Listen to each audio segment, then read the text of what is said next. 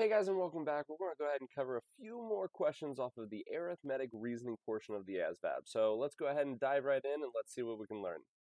Number 21 looks a lot more challenging than it actually is. Company E travels east at 35 miles per hour. Company F travels west at 15 miles per hour. The two companies start out 2,100 miles apart. How long will it take them to meet? Well, if one company is going 35 miles in this direction and the other is going 15 in this direction, together they're going to be getting 50 miles closer every hour. So now what we need to do is see how many times 50 goes into that 2,100. Well, 50 goes into 200 4 times with 10 left over.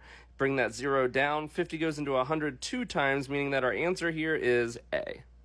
Again, 22 is just a bunch of math. So we're following some directions here, but essentially it says that you take a bunch of tests, you get to drop your lowest score. So we're going to be dropping the 64 as the lowest. You then find the average of those tests. To find average, we add those four numbers together and then divide by 4 because that's how many tests we're averaging together. So if we add those together and divide by 4, we're going to end up with 84 as our answer. That's the average for her tests. Well, the final exam, she got a 90. And it says here that the final grade is 50% is this average right here, and the other 50% comes from that final. So that means that we're essentially finding the average of these two numbers, 90 and the 84. So if I do 84 plus that 90 and then divide by 2, we should get our final answer, which is 87. Answer D.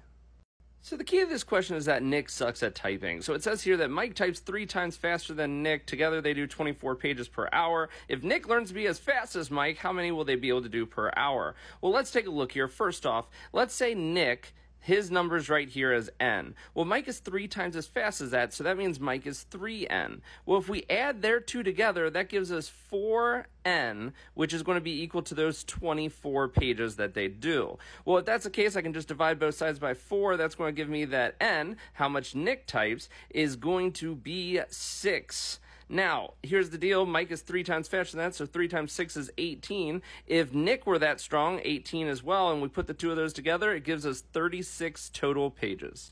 24 again is just a lot of work here. We're looking at recycling. These are the number of pounds of each item that we have. We're going to take them to whoever pays us better out of these two for each item, and we have to find out the total amount. Because all of these are in cents, the first thing I'm going to do is divide all of these by 100 to get us into dollars instead of cents, and it's also going to give us smaller numbers to work with. Remember, dividing by 100, you can just remove the 2 zeros, moving the decimal over to the left twice. So let's go through. First one would be this 7, because that's higher than the 6, so 7 times 22 is going to give me 154. Then 4 is higher for this one, so 4 times the 14 is going to give me 56. Then we have the 8 is higher here, so 8 times that 31 is going to give me 248. And last but not least, this 3 here, 3 times the 9 is going to give me 27. If we add all of these up, we end up getting 485, which is answer D.